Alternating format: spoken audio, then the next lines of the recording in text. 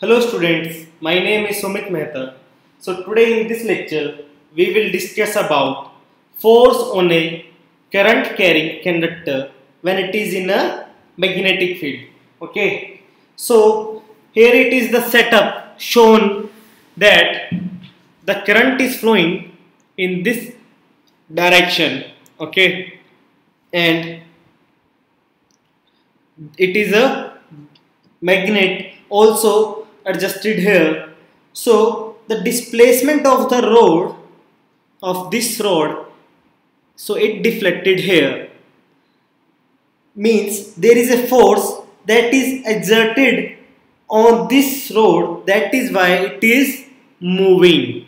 Okay, so I can say that the displacement of the rod in this activity suggests that a force is exerted on the current carrying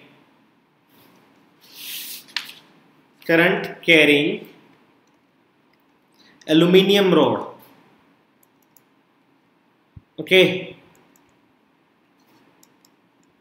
so here is a displacement of this rod is in this direction.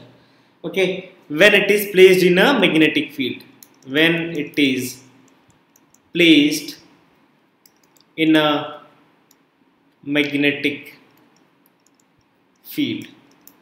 Okay, so now we will find out the direction of the force exerted by using Fleming's left hand rule.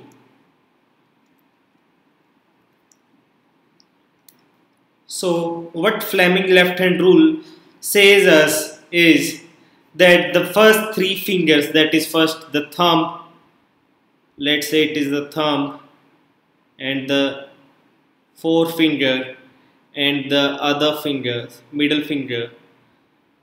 Okay, so it is shown like this. So the thumb is like motion,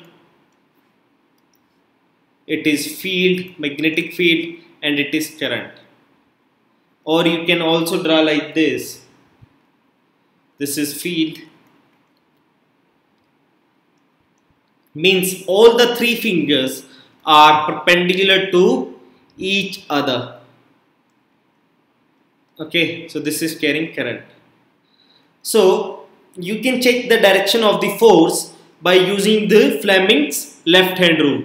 So let's say if the field is in let's say this is y direction, y axis, and this is x axis, so the force will be exerted in z axis.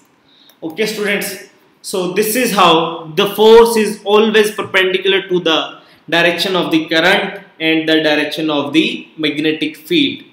Okay, so according to this rule, stretch the thumb, forefinger and the middle finger of your left hand such that they are mutually perpendicular to each other, and if the first finger points in the direction of the magnetic field as shown in here, okay, and the second finger in the direction of the current, then the thumb will point in the direction of motion or the force acting on the object. Okay, so this is how we can find out the direction of the force on an object. So students, I hope that you are pretty clear about what is Fleming's left hand rule.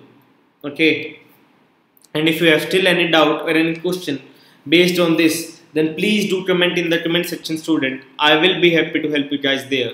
And in the next lecture, we will discuss about electric motor. So stay tuned for the next lecture students. Happy learning. Thank you.